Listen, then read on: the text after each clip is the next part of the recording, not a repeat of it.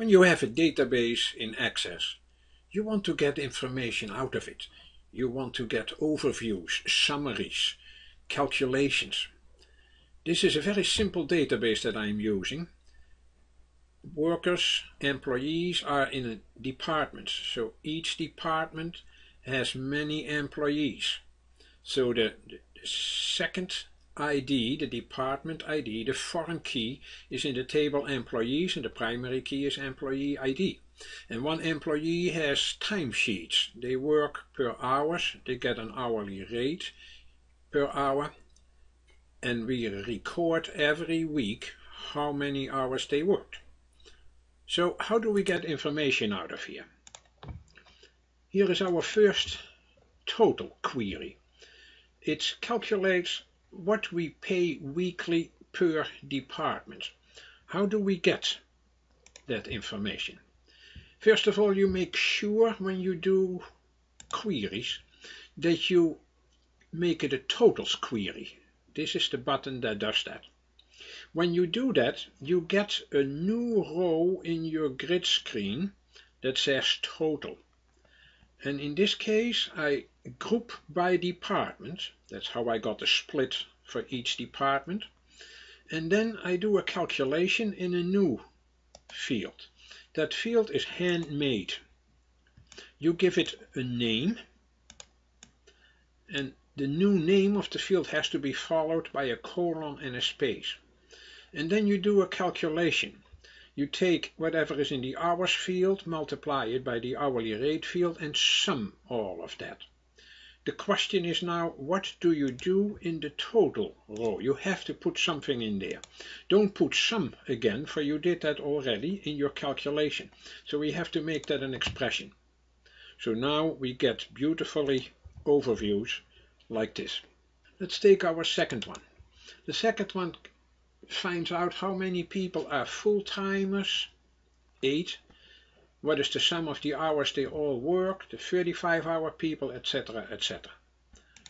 The idea is very simple now. We make sure first of all that it's a totals query by clicking on the totals button, group by hours, and then we count the employee ID. So we give that field a new name, count colon space, the field employee ID. Sometimes you have to put a field name inside brackets, so that is needed if your field name has spaces in it.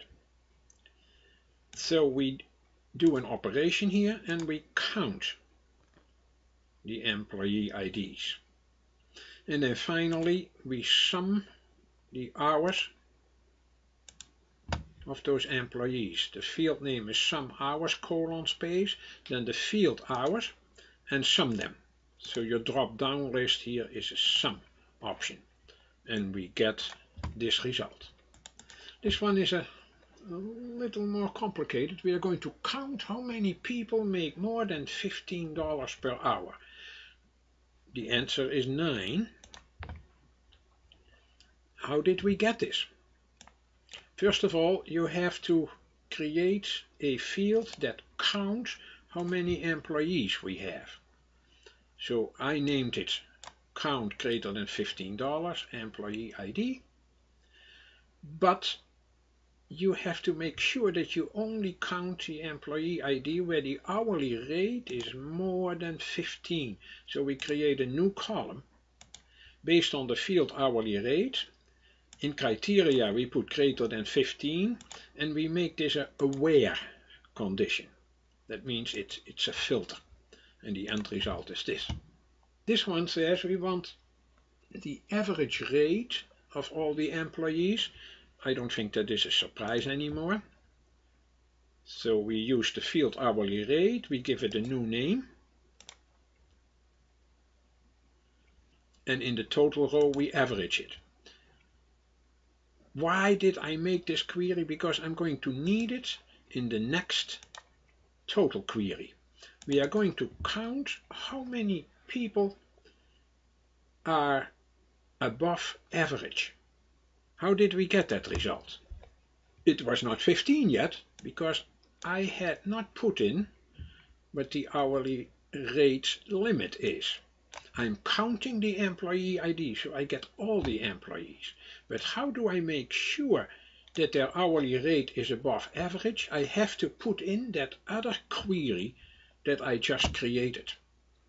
So we are going in the design screen, we are going to add another, not table, but query. And the query is called query average rate. We add that one. There is no connection between those two, but I need from that query the field average rate. If the hourly rate is greater than the average rate, I want to count you. So we are going to put in here the hourly rate again as a where condition. Greater than, equal to the field average rate. So if I would zoom in, this is what you will see there. And that field average rate comes from the query average rate. So now we will find out that the actual number of employees is 7. Then we have one that finds out, sorry, this is an old database, but how many hours did they work in 2002 and in 2003? You see, the company is doing well. It went up quite a bit. How did we get that result? First of all, we have to make sure that we sum the hours worked in the second field. That is a very easy one. There is nothing new. We call it sum hours worked. We use the field hours worked. That comes from the table timesheets. But what do we do in the first field? We are going to zoom in. We call that field year, colon space, and then I used a function in Access that is called date part. The date part function says I want from the end date field the part of that is the year part. And how do we make that? The year part we put inside double quotes Y. If you want the month part, double quotes M, double quotes. And then we group that by year and we get this result. The next one and the last one is a little fancier. We split per year and then per month. Month 12 is December, so in 2002 we only had December timesheets. The sum of the hours worked, January, February. Why is this one a little more complicated? The first column is clear, we discussed that already. We take the year part from end date. The second one is the month part. Date part, double quotes M, double quotes.